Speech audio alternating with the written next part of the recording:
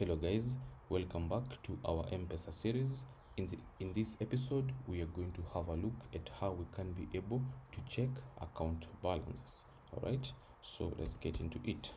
As is a norm, we're going to first of all have a look at how we're going to send our request, how we're going to expect our synchronous response to be.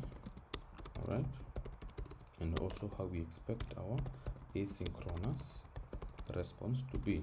All right, so let us start with our request. So our request is going to look something like this. One moment. Okay, so let's just format it a little bit. All right, that's how our request is going to look like. Our synchronous response is going to look something like this. Okay, let us format it. Okay, and our asynchronous response is going to look something like this.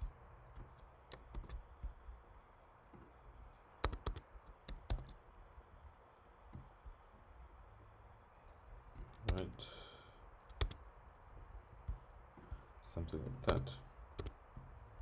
So as is the norm, we're going to proceed and create a DTO representation of this request. All right, so let's hover to our DTOs package. Let us add a new pojo. We can name it check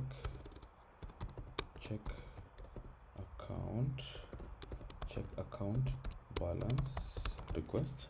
All right, this is going to be Jackson. For now, I want to generate the getters, then I think we're good. Let me reload. Cool.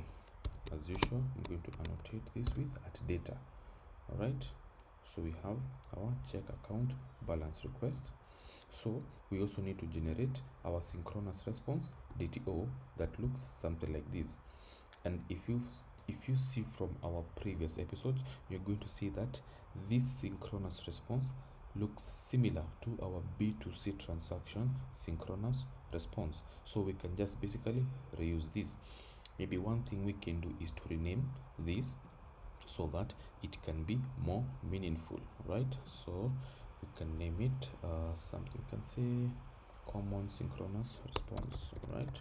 Common synchronous response. Okay, so we now have a synchronous representation of the structure. We also need to generate our asynchronous response that looks something like this, which again, if you look keenly at this structure, you're going to see that it looks the same as our B2C transaction asynchronous response, basically something like this. All right, so what we can do is just generate a new class like this. Let me see, check account balance asynchronous response. Check account balance asynchronous response. All right, we also need to annotate with not duplicated but data, and then we just fetch this value. Right, I hope it makes sense. So like that, and now we have a detailed representation of all our requests and responses as we expect them to be. So let us now do away with this. Next, let us head over to our application YAML file, where we now need to add another endpoint, which is going to be check account. We can just say check account balance URL, which is something like this. One moment, like that. Okay, since we've added a new configuration property in our YAML file, we also need to edit our Mpesa configuration so that we can be able also to call it and use it. All right, so private string check account balance URL. Okay, so I think our basic setup is done. Now we proceed and do our implementation. Right, so as usual, we expect a common synchronous response.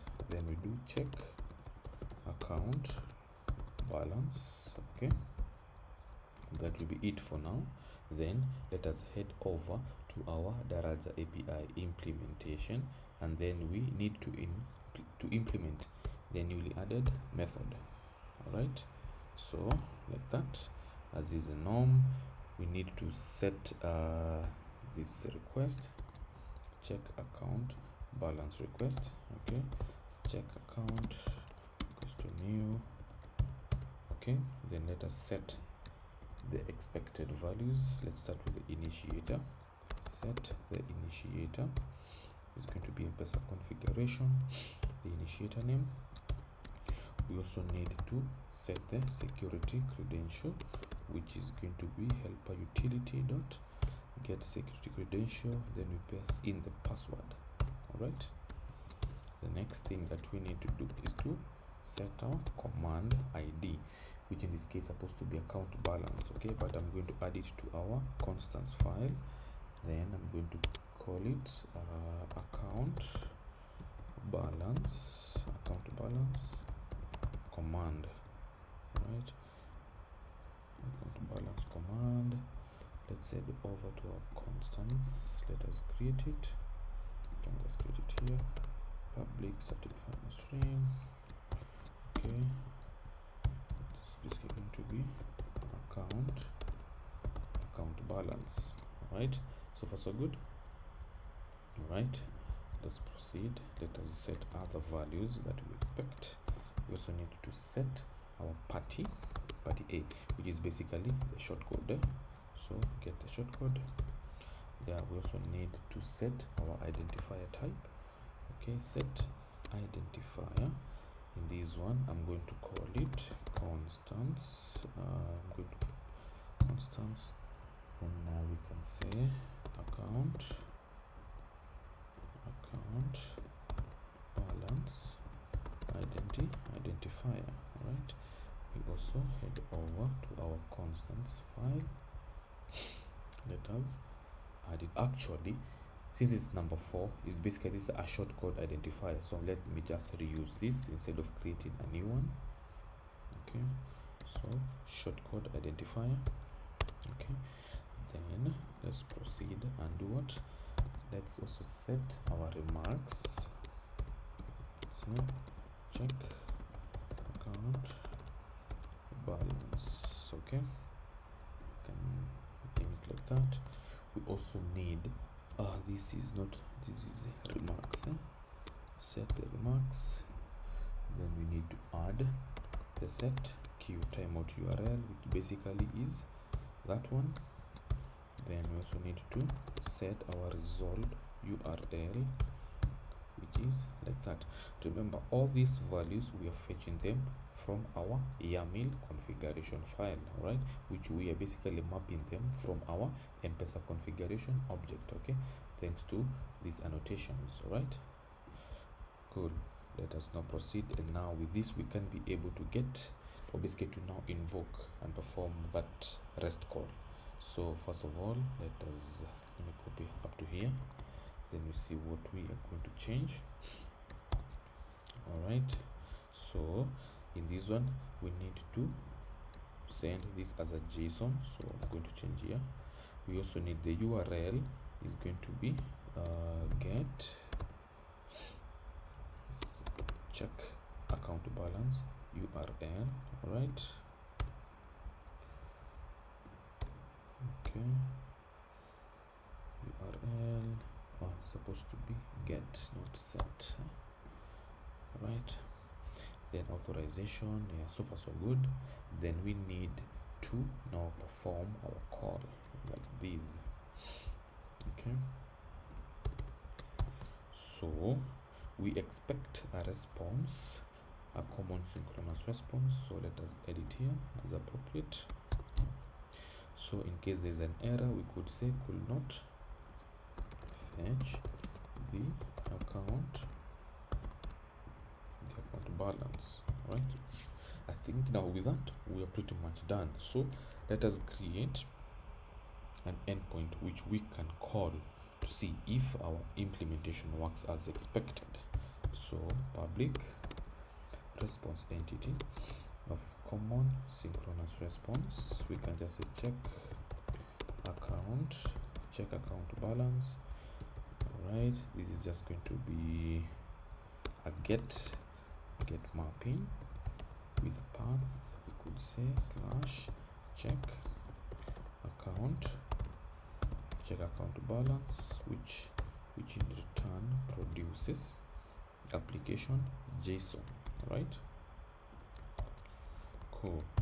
Then we need to come here and do return a response entity of okay. Then we say Daraja API check account balance. Awesome. With that, let us run our application and see if everything works as expected. By the way, we can now delete these, and then we can maybe change here and say transaction. So this just at least it may not confuse somebody. Okay, let us run and see. Alright, the application has started, is running successfully on port 8080. So first of all, okay, that is clear. Let us now send a request and see if everything works as expected. Alright, we've sent the service successfully. This is the response we are getting from Mpesa. Let's see, and there we go. We have our callback being hit. So everything seems to be working as expected. Let's send another call and see what happens. All right, let's see. There you go. So our implementation of checking account balance is working as expected. So this one was pretty much an easy one, but in case there are any questions, concerns, show them in the comment section and I will make sure to address them. In the meantime, if you have not subscribed, make sure to do so and turn on the notifications bell. I'll see you on the next one. Bye.